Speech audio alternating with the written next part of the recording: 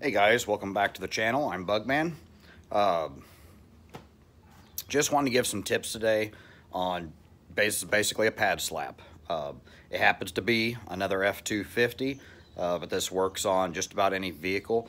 As long as your rotors are good, you want to make sure they're nice and flat. You really don't want to do what we call a pad slap, which is just replacing the pads. If your rotors have grooves and stuff, if you've been driving the vehicle, there's a pulsating in the brake pedal and stuff. Usually that's a sign that the rotors are warped. This vehicle in particular, now mileage is kind of low for what I believe on the F250s. If you're a decent driver, you can get a lot more miles than this out of a set of brake pads. But this particular technician on the company truck, they're heavy loaded. We're not pulling trailers, but they usually have 1,000 pounds of water in the back of it, 6 months plus out of the year. And they, according to GPS, we have those on all of our trucks, they run 80 miles an hour and slam on the brakes a lot. They're considered a hard breaker, hard cornerer. So with that, I'm going to go through and just give you guys some tips and tricks. This isn't really a how-to video. Brake pads are pretty simple, but I do want to give you guys some pointers to make this go smoothly for you, and hopefully make things a little easier. Now, before I get into tips and tricks, I'll just show you the pads that we had. Now, all 3 of the 4 rotors, absolutely perfect, flat. I can't really show you the one rotor because I didn't actually take rotors off. It's not necessary when you're doing a pad slap. Slight groove in the backside of it. I'll run over and show you this brake pad. She had just started eating metal and started a little bit of groove literally 3 days ago. So we're gonna go ahead and just do the pad slap. Not gonna replace that rotor. Usually I would. I've actually replaced pads with way worse rotors just to see how it would go, and I was broke at the time and didn't have the extra $400, $500 for a set of rotors. And it got along all right. So this particular case, you know, we're just going to go ahead and do this. It's only on the back side. All the other rotors are perfectly smooth. So let me show you these real quick. New brake pads. They were definitely needing replaced. They were down to the wire. Now this one here, that's where she started eating just a little bit of metal, and it was coming off. And the grooving in there, that is actually from the factory. That's what helps get the pads to seal to the backing plate. So that's not actually what's on the backside of the rotor. You could see that little arc right there. I don't know if you can see it. I can definitely see it in the screen here. That's where the just a divot. I mean, we're talking a couple thousandths maybe.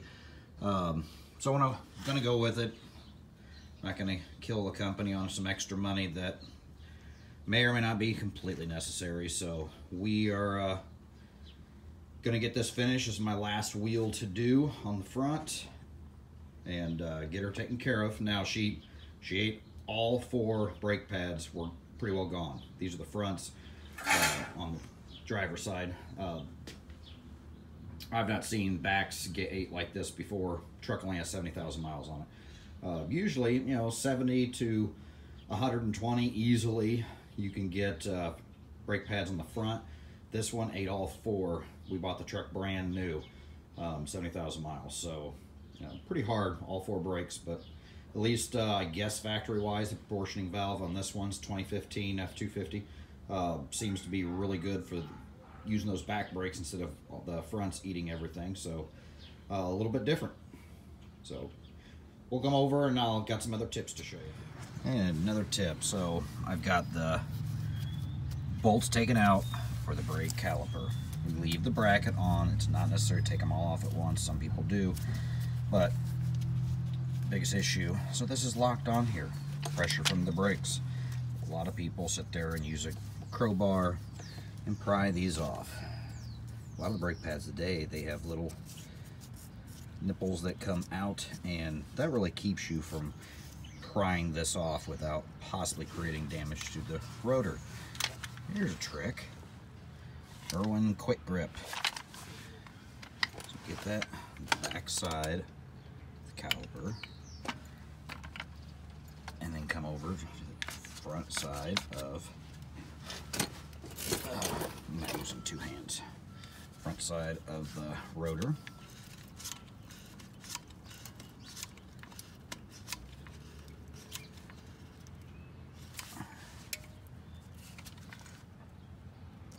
Okay. Oh, well, looky there. And that just comes right off.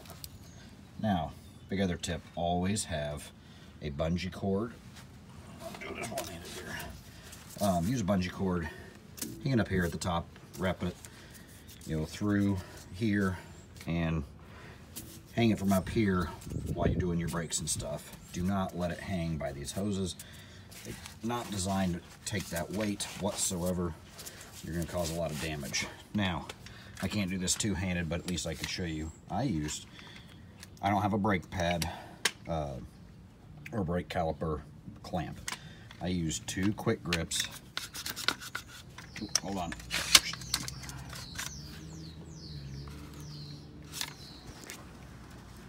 I need to use the other one. 1 second.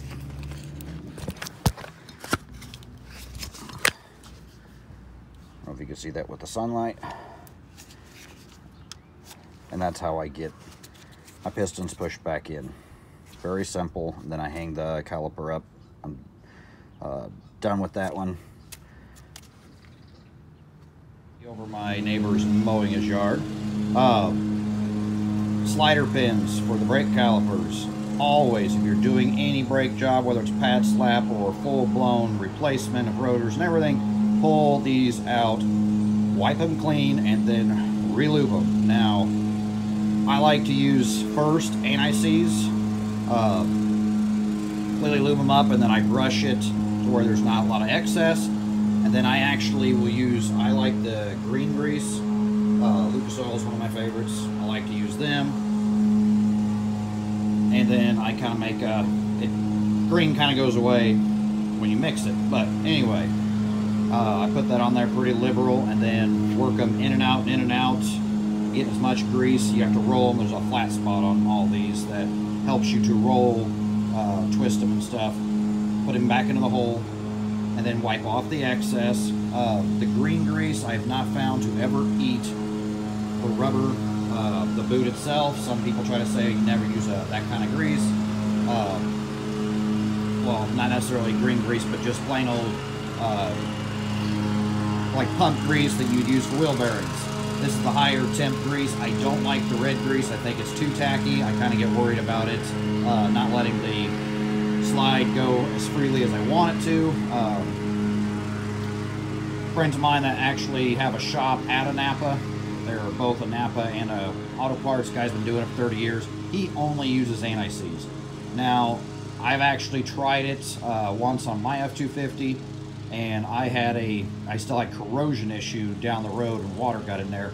But I also don't know about how much the heat and stuff. I was having problems with that brake caliper overheating, so it was literally cooking the oil out of here. I don't recommend just using an oil. I want to use the anti-grease, anti-seize with a grease, and the reason for that is if you do have an extra hot brake, and it will cook the oil to nothing, and then you have no protection. So that's just my own opinion. I know a lot of shops may say something different, but I do this. I've never had a problem using both grease, both my anti-seize together. Works great every time. Eccentric style rims, usually those are factory. These corrode. You're putting aluminum onto metal or steel, and you got to beat them off with a hammer. See how bad that is. So what I do, I wire wheel the rim, and because you can't get a wire wheel in here, I just use two different styles. I use a flat file and a round file. Make sure I get that corrosion completely off.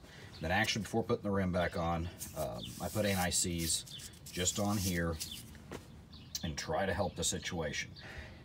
I hate having to use a sledgehammer and beat a wheel off. A lot of guys do it. The one issue, I have actually busted a belt on a tire, which you don't know you've done it until you're driving down the road, and it's vibrating and beating you to death. So let's get on to another tip. But yeah, that's one thing I always recommend to do is get rid of that. You can stop beating your rims off. Hopefully you guys can hear me. Don't think the mowing's gonna stop for a while. Basically my last tip, make sure your sliders for your brake pads, use your anti-seize on them. You want these brakes to be able to slide and that not to corrode. I don't like using grease on that because dust and everything else will collect on it and actually gunk it up, dry it out. Same goes for your caliper. Some people put it grease or anti-seize on the back. I don't like to do that. I go ahead and I only put it on the pistons and the other part of the caliper, and so that way your brakes can move. That'll keep squealing down and rattling. So I will get this back on here, and then definitely last tip will be go hot lap the vehicle. You've got to do your about 40 mile an hour to 5 mile an hour hard brakes. Then I want to say something like 50, 55, and go down to 20, roughly something like that. You can look up different ways of doing it. You want to get these brakes really good and hot and get them set without coming to a complete stop. When you start smelling the brakes heating up really good, you're doing a good job. If you're not smelling burning brakes, you're not braking them incorrectly. Then you want to run the vehicle until basically the smell goes away and the brakes are cooled back down before you park it and stop for the day. And then you will definitely have your truck set. Everyone have a good day. Please stay safe.